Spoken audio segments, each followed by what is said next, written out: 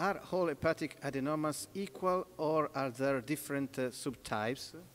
So thank you for the very important question. No, actually no. Not all hepatocellular adenoma are the same. There are different subtypes, mainly based on submolecular typization, which you can get through biopsy of them.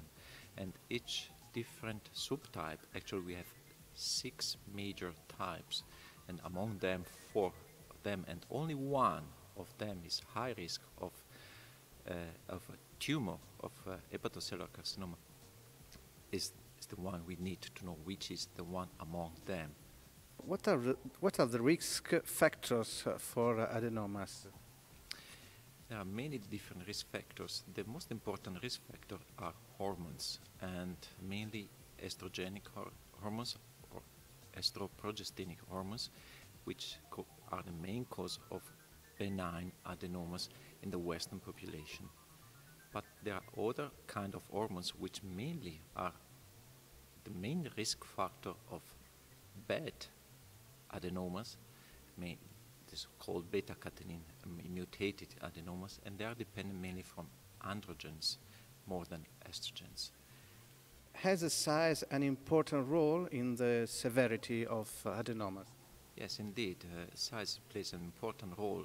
It's mainly based on the review of the data we have from the literature. The actual cutoff is 5 centimeters. If you have a tumor, hepatocellular adenoma, bigger than 5 centimeters, increase significantly the risk of spontaneous rupture, mainly bleeding, and in some cases 12% risk of hepatocellular carcinoma. Do we need a new diagnostic and therapeutic strategy? Yes and not, because we don't need any new. We have at the moment, I think, not the best, because we are always increasing, improving, and we are looking to the future.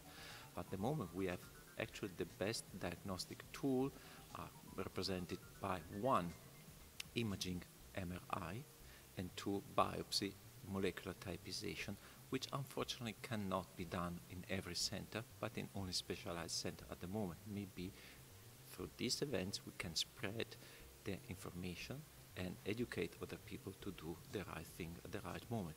And based on the information we get, we can take the advantage to develop intelligent strategy in order not to operate just for fun, but